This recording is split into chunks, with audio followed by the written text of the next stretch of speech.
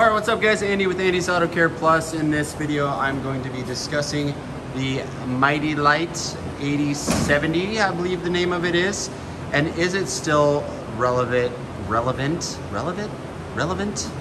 in today's industry and in today's methods of detailing? And is it really the best carpet extractor as many people say it is? So I have had this machine now for almost 5 years. That's crazy, right? So a little bit about what I have done to this machine. I have replaced the hose. This is my third hose that I'm on. This is my third tip that I'm working on. I replaced it with one of those clear tips, and that thing was a piece of junk.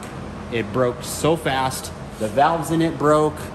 It was ridiculous. So this one I actually got from my local P&S distributor. It's aluminum and has a see-through piece here. Way more stout than the unit that comes with it. Honestly, I don't know if I'm gonna be able to find this online, but if I can, I'll link it below. This has been a huge plus for me. I've also replaced the pump unit in it. I have not had to replace the heating unit in it. I've cleaned it out obviously multiple times, ran cleaners through it.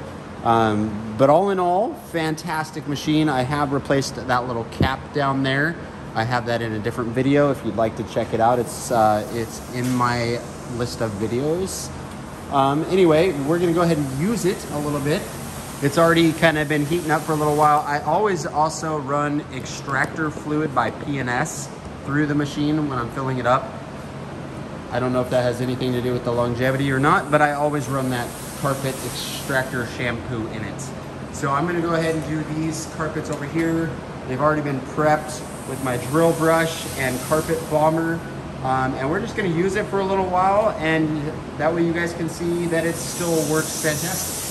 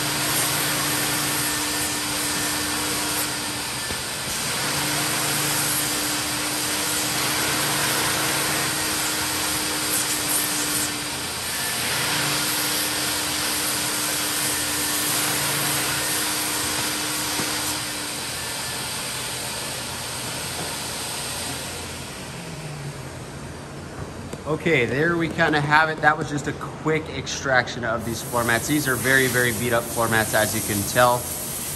Couple key things, takeaways.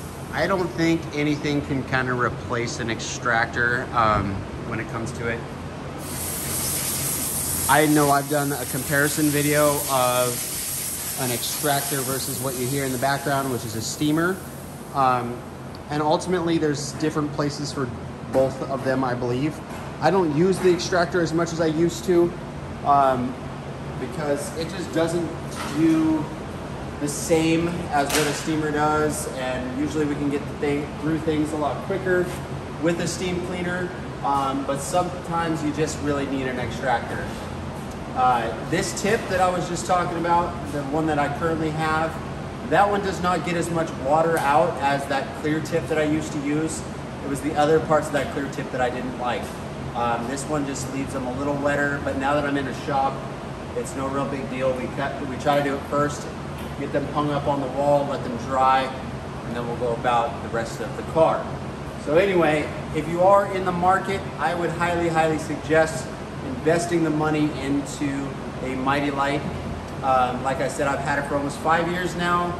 Very little maintenance, very low maintenance. Yes, I've had to replace some things, but that's the nature of the beast. The machine itself is solid, and the parts are not that expensive and fairly easy to work on. So anyway, thank you guys all for watching. Appreciate you all. Make sure you are subscribed and give me a thumbs up in the video. Comment down below what extractor you use. If you are a big fan of the Mytee Lite, or if there's another one that you would rather prefer, type it down in the comments and let's have a conversation. Anyway, thanks for watching.